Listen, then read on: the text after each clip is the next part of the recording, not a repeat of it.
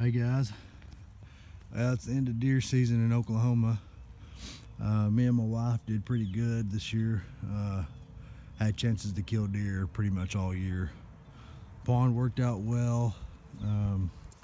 My trails going in and out. I didn't really hunt inside the woods much, hunted the edges. Didn't really get a whole lot of shooters, which I think that's more got to do with my neighbors than anything. There's not a whole lot I can do about that. So I wanted to make this video real quick though. I've had some hogs showing up, and I found online where if you get post hole diggers and dig about 3 feet down and fill it with corn, that it takes them longer to eat the corn, in which in return gets them coming back more often, instead of just eating all your corn at once and then leaving.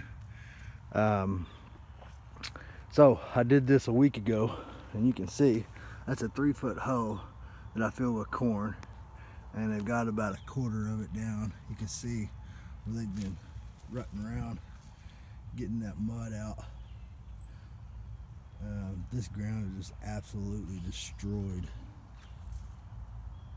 I've only had a hog on camera. We lived here 2 years now, and maybe a handful of times that I've ever had hogs on camera. And I pulled my cards after deer season, seen that we had some come in recently, and so I wanted to see if I could get them come in more often. It's been a couple big boars, and then finally seen the group of them of about eight or so. There's some chicken houses not far from here, and according to the guy that owns them, he sees 15 to 20 of them at a time. It's only about 1.5 miles, 2 miles from here, but like I said, I've hardly ever seen them over here. But I figure if I'm not gonna be able to kill big bucks, grow them out here, neighbors kill just everything that comes by, I might as well get some kind of hunting enjoyment out of it. And you know, I never ate wild boar, so it'd be interesting to harvest and try anything that kind of supplement your meals for if you got a big family like I do. Just more the merrier. So I've got my camera right there.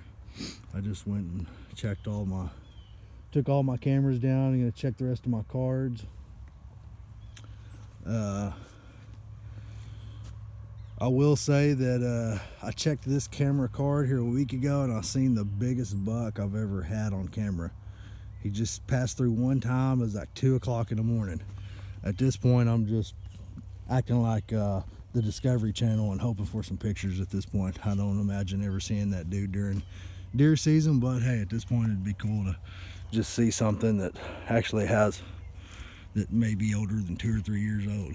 So anyways guys, hope you guys had a good deer season, and I'll see if there's anything that comes to mind and make some videos. All right, catch you later.